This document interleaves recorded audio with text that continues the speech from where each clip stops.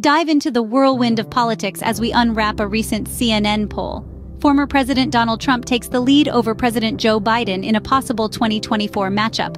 Surprisingly, Trump's presidency is viewed as successful by most Americans, while Biden's tenure garners less approval. Republicans stand united behind Trump, while Democrats show less solidarity for Biden.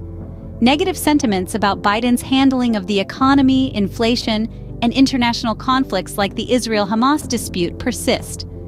Economic concerns weigh heavily on voters' minds, especially among lower-income households, people of color, and the younger demographic.